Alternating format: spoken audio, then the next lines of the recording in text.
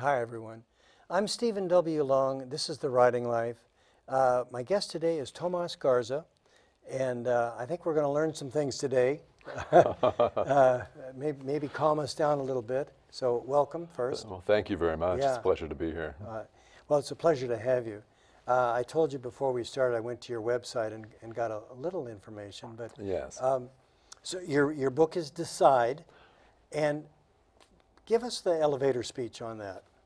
Decide is a book about our limiting stories, the stories that people tell themselves to get in their own way and justify inaction, block transformation, little things that seem little at the time, such as, oh, it's just not for me, or the group's already started, I am going to sit this one out, I'm too old, I'm too young, I'm too athletic, I'm not athletic enough. Right.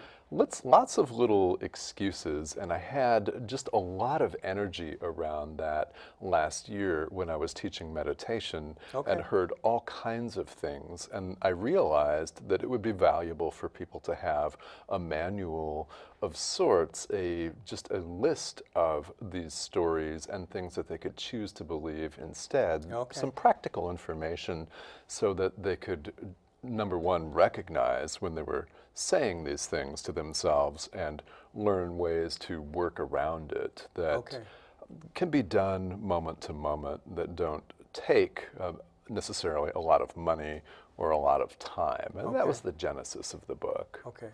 So I know, and this, I'm trying to tie this together. You were an adjunct professor. I was. Yes. Okay, and is that kind of part of this, or was that experience that you're talking about was a separate thing? It was separate in time. However, the subject matter relates directly. This was an adjunct professorship at Portland State in conflict resolution, and I did that for 8 years, from 2005 to 2013. And I saw a lot of this from my students, but during that time I was also a practitioner of family mediation. I had a private mediation practice, and I did that for about 13 years. And that is full, chock full, every session, as you might imagine. Every session, every hour of every day, chock full of limitations, justifications for limitations. And it's always hard in that context, because these are really, really good people that find themselves in a difficult situation. Now, in terms of subject matter, everything has continually blended and led up to the point where I thought, I really need to write this book. Yeah. Well, I can sure see that, how the accumulation of these experiences would culminate in that. This may be off topic, but it interests me. So in the conflict, the cause of the conflict, do you think that that is at least sometimes a result of telling ourselves these stories? Yes. Okay. I think that it is, because this is a pervasive psychological experience, I think, that all human beings have, and we begin to tell ourselves these stories in childhood. Because as we were talking about before the show about parenting, we absorb messages from society, from our parents, all of the time, and while people may be doing their best, they may be even unconsciously, not just subconsciously, but unconsciously, instilling limiting stories, limiting messages to their kids. And as a parent myself, I'd like to think I've never done that, but the reality is we all instill those. I was going to say it's probably impossible. It is. Again, before we started recording, we were talking about conscious parenting. And I came from a generation, at least for me, I wasn't conscious of that, because I think I wasn't raised like that. As I said, I knew I was loved, I was protected, we were cared for physically, and supported. But but I think typical to the time, my dad worked, my mom stayed home, and I, as much as anything, I just grew up as and this isn't a criticism, but I think my siblings and I just grew up rather than being raised. Having said that, I think I got exactly what you're talking about. Somewhere along the line, limiting or maybe the opposite, maybe encouraging. I think that everybody gets a little bit of both. There Sure, are well, maybe some extreme Yeah. examples where Right. someone has a really, really skewed experience one way or another, but Sure. I really first became conscious that these were limiting stories as I got older and as I started to tell myself the same thing over and over again and recognized this is a message that I received from my family, Okay. this is a message that I received from society, and I'm stuck in this line of work. For example, I'm stuck in this job, I'm stuck in a relationship, could be anything for anyone, but I recognized a lot of these in myself. So the stories that made it into the book are stories that I've heard in various walks of life from my students, from clients, and I have told myself every single one of these Sure. without a doubt. And I wonder if you are exceptional in the sense that you came to this on your own. Or maybe let me rephrase that. Would most people need some guidance? I honestly think that we all need some guidance. Okay. I really do. I feel like the journey never ends, and at every Let's point hope. along, right? Yeah. Yes, exactly. At any point along the way, we might be ready for the next level of growth, Sure. the next level of transformation, and it's as though we learn lessons that we need to learn during a period of time, during a season of our lives, and at that point, we're ready to take the next step. And I've never met a person that didn't need guidance, to be honest. However, I'm not sure what that form person that exists. takes. Yeah. Right. So, well, as you were saying that, I thought of the cliche, when the student is ready, the teacher will appear. Yes. And so maybe these are the stages that when we're ready. In fact, I can't remember if I said it on camera or off, but when I knew better, I did better. So maybe that's part of it. Yeah. I agree. I think it is. And I think that when the student is ready, the teacher appears is, in my experience, 100% true. When someone's ready for the next level of transformation, of growth, whatever they want to call it, then the opportunities will begin to show up in their lives. And it's up to them. Maybe it's because you're open to that. Yes, and it's up to the person as to whether they choose to see it, choose to recognize it, and then whether they choose to act on it is completely their act of will, their choice, conscious choice. I can think of people that I've met in my life, and you probably have twice as many, that you choose not to. Yes. That there's really just no growth. Right. Yeah. And people do seem stuck. They seem stuck all of the time, and there's really nothing that we can do about it because it's all a matter of their choosing to get themselves unstuck, whatever that actually looks like. Okay. Tomas, I was thinking about, and this is not, I'm not setting you up, but just let me say it this way. Because you do this professionally as well. I mean, you counsel, I think, am I right that you? I used to. I do a little bit of coaching these days, but I'm no longer a mediator. Okay. What I was thinking was, and this may not even be true, but there's a sort of a cliche, that the best marriage counselors have been divorced. Or you know, and you can set it up like that. I think it's fair, I think you're saying this as well, that you told yourself stories. Yes. And believed them, and maybe they were limiting. And so now, having gone through that, it's in some sense the sun has come out, you can see, and you can then guide other people. Because you've been through it, is what I'm saying. Yes, correct. And not only that, I would also take it to the next level. It's my responsibility, as I see it, to guide people. And you're absolutely correct. Having had the experience, it makes for a better relationship with the person that you're trying to work with. I in fact went through a divorce while I was in divorce and child custody mediation, and that had a couple of impacts on me. Number one, it really helped me to be able to relate to what the people in the room were going through. And also it hastened the end of mediation because the emotions seemed that much more raw to me. Yeah. though. It's one of the reasons why I no longer engage in that as a profession. Okay. Again, forgive me, or folks out here, forgive me. I was thinking I was raised Catholic, and there was such a controversy about birth control, and one of the things you'd hear is,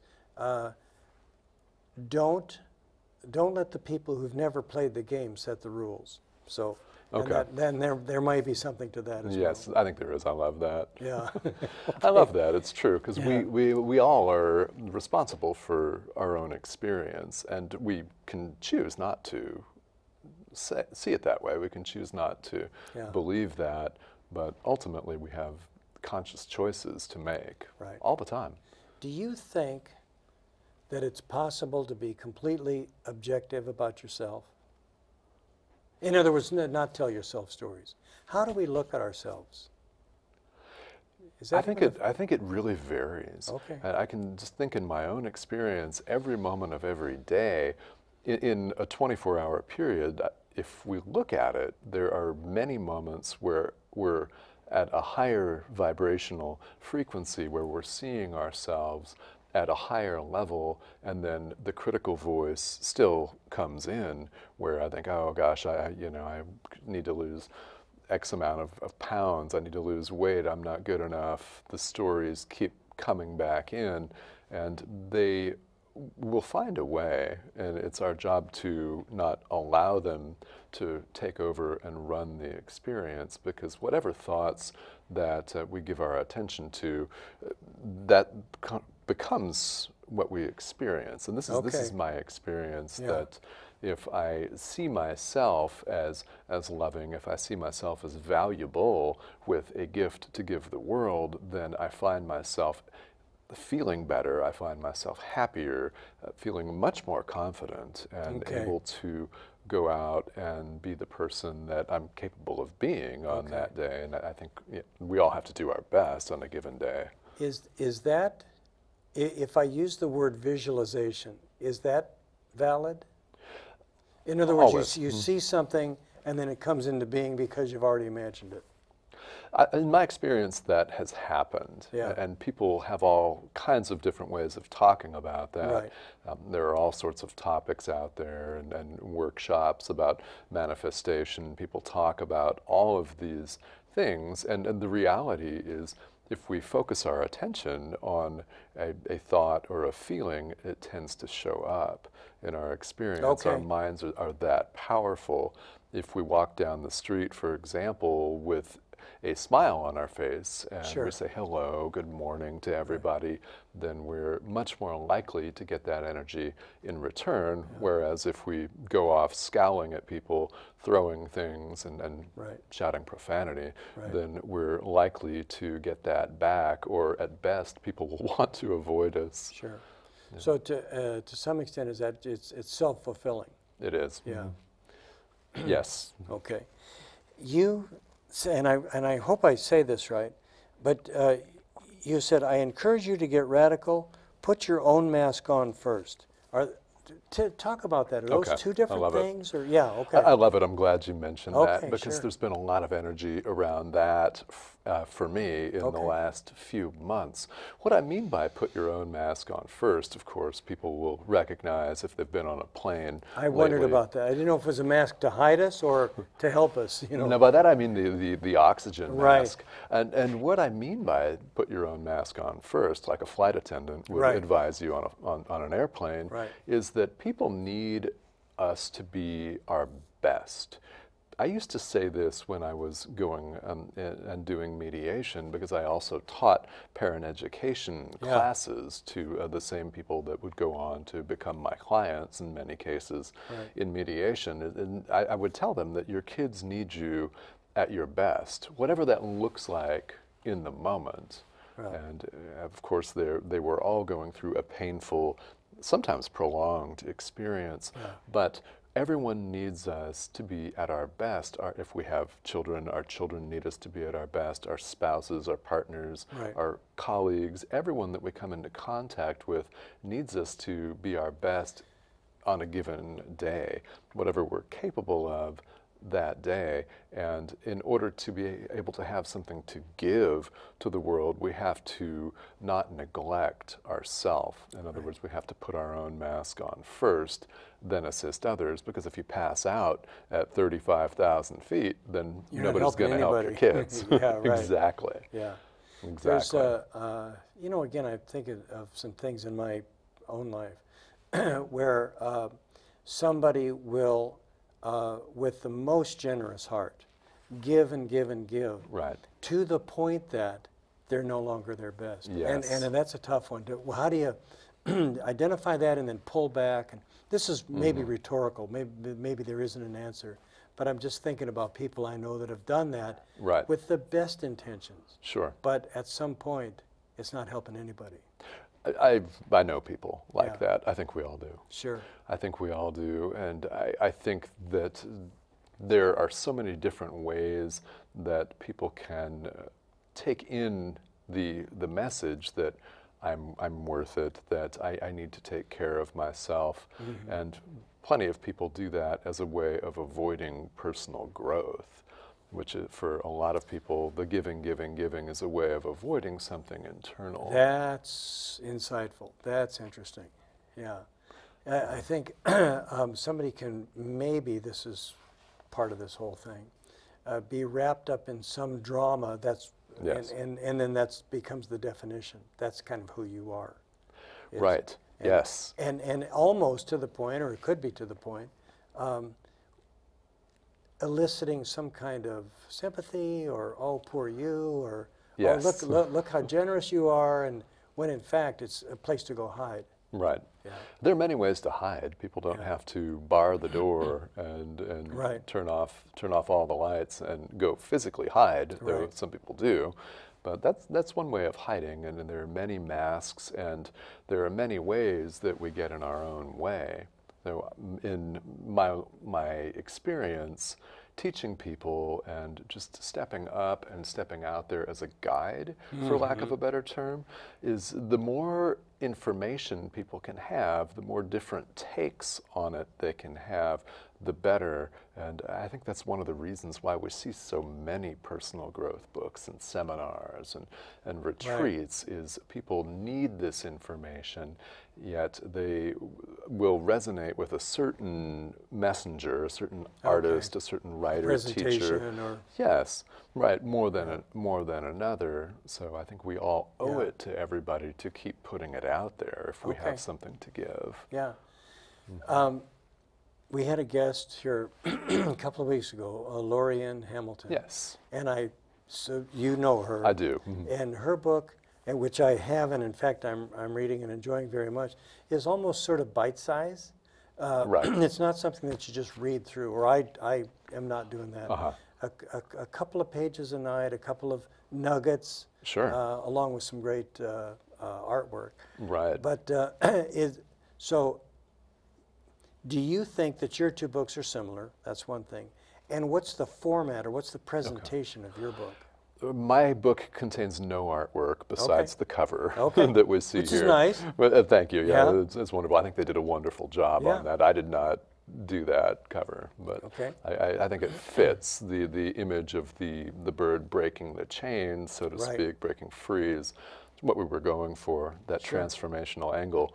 Lorianne's book is full of art and splashes of color, and mine's completely just print, just words, black and white. Sure. And people could choose to take this book and read it straight through like a novel if they wanted to. However, it's 408 pages and 60,000 words, and that's edited several times. Right.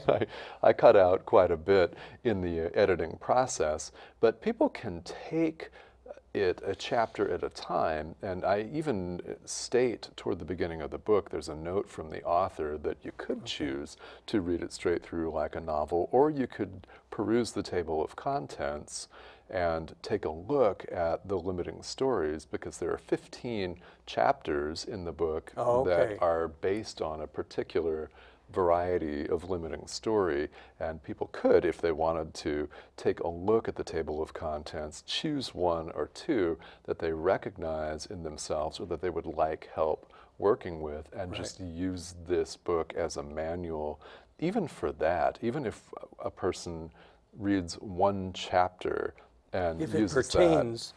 Yes. Yeah, right. Precisely. If it pertains to them and they're able to make some constructive changes Yeah. and head in a different direction, in a more positive direction, then that would be time and money well spent, in my opinion.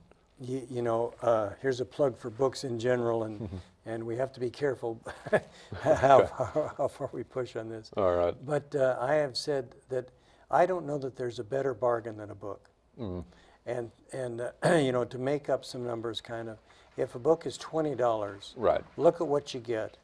You don't wear it out. Right. You can read it again and again. You can Yes. share it. You can come back to it. And now compare that to a greeting card at $5. You know, what do you physically get? And so Right. anyway, go buy books, folks. I agree. I Yeah. agree completely. Yeah. I agree completely. And the greeting card is often written by someone else. They are blank ones where people sure, can write their sure. own message. But Yeah. yes. Yeah. No, I was thinking of something written by somebody else. I think to me, it's obviously more personal if Yes. it's just a way to convey that sentiment. No, right. Yeah, Get I a agree. blank card. I agree. Okay. So how about encouraged you to get radical? Talk about that. I like this. Yeah. All right. Well, I'm afraid I could talk about this for 3 or 4 hours, so I'll have to get really, really succinct right. for you Sure. in the interest of time. Yeah. But by getting radical, what I mean by that is that people like to question things. They like to question things, and what I often see is that they stop short of questioning themselves Okay. and their limiting beliefs. We're free in today's day and age to tweet whatever we want, Right. to go off on social media and just really behave badly, very poorly, because we can. Right. And people And like... because we're anonymous, Yes. I think, or to a large absolutely. extent. We are, Yeah. more than we used to be, without a doubt. Right. And people are free to criticize society, they're free to criticize other people, and they appear to be very, very questioning, and they don't often wish to turn that inward. Okay. Growth is not easy. It's hard. And it Painful, can maybe. be very. Yeah. It can be very painful Yeah. at times, and I encourage people to do that because that is radical. And also, as a society, we eat up the motto, go big or go home. Right. We eat it up in the realm of sports. We eat it up from personal growth, from motivational speakers in the realm of business. And why not apply that to our inner lives? Okay. Get radical. I encourage people to shake it up, because this is what change and transformation is all about, is shaking it up, and it's about getting people to pull themselves out of their comfort zone to the point where they can see what was comfortable and familiar to them is not... Is also the limiting. It's limiting. Yeah. It's limiting and it's not comfortable. People have come to me throughout my varied careers and, as an adult because the comfort zone was not working for them. It just wasn't working. Who says that? Dr. Phil. How's that working for you? Right, I love that. How's that working out for you? Not so bad. Yeah. Uh-huh. Well, good. And in fact, there's another TV doctor, Dr. Oz, and right. I heard him one time. His advice to his kids was, "Show up for your life." Oh, Yeah. okay. And so that's I another. love that. And I'll tell you, not to get too sappy here, but what a precious gift we have with this opportunity, with this life. Yes, And then agreed. to squander that is just awful. It is. I it's think sad. we have an obligation to be our best. I agree. Yeah. I agree completely. Oh, good. Right. Absolutely. Yeah. You mentioned universal spirituality. I think I'm on board with that, but what do you have in mind? What I mean is, there are, no matter what tradition a person was raised in or not, right, there are certain core principles that are common to world religions, that are common to spiritual groups that are common to practices like yoga that are based in a certain tradition but modernly have branched out and become more all-encompassing. Meditation can be practiced by everyone. People can all work on themselves and learn to extend love to themselves and other people. Put your own mask on first. Yes, it's universal. Right. It is. Yeah. It's, well, boy, this could be a deep show here. Ah, yes. Yeah. No, I like that. Yeah, well, I do as well. I've heard it explained that whatever you call this entity or this, boy, I'm trying to use the broadest terms. Sure. But that there are many paths. There are. And I think probably one destination, one goal. I agree, and that and whether people are comfortable with the term God for that entity or not, right. Really is fine. It's up to them. They can call that whatever they want. Spirit, source, the universe right. is a common one, or a higher power, higher self. There is a destination right. that's common to all, and it actually transcends the building that we grew up in, which is it's a great liberating realization for a person when they realize that. And there are so many people that were raised in a particular tradition that may have been fundamentalist, or they may have considered it repressive, or just didn't suit them, that enter adulthood and leave that and go out looking for that something, and whatever people wish to call it, it's really a personal choice. I wrote an essay one time, and I think it was probably to clarify my own thinking. But I was trying to come up with a word for that entity, and I said SRG. I just called it SRG. SRG. SRG is something really great. Okay, I love it. Whatever that is. That's great. Yeah. Good. And so we are kind of getting down to the end here, but pick your brain a little bit. What advice would you leave people with? Can you other than what we've talked about already, which is to challenge yourself or question yourself, is there a little nugget that you can leave us with? Well, I would say that I would advise people to dare to question absolutely everything, and I would also suggest and encourage people to take it one step at a time. Okay. You don't necessarily acquire the wisdom of a great sage in 15 minutes of meditation practice. Right. There are many things that people can do moment to moment, and that all starts with a decision to do it. And that's what I would, number one, would advise people to pay close attention to, is have you actually decided to change? Hence the name of the book. Yes, exactly. Yeah, right. Okay. Now you're going to be at a local establishment here, Boho. I am. Okay. Yes.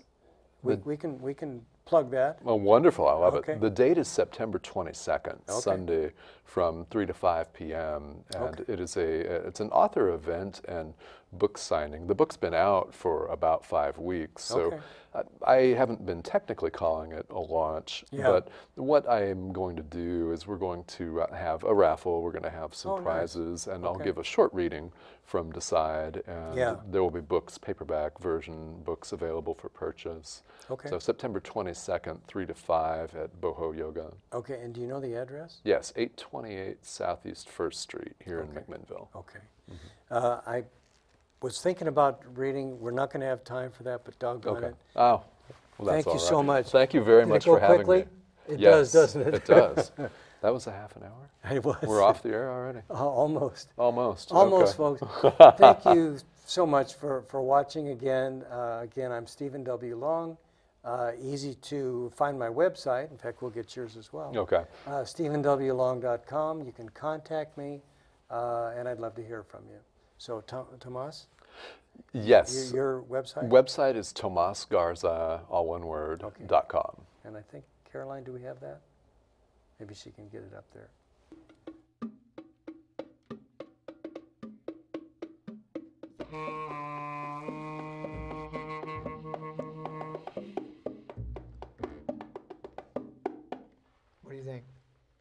done?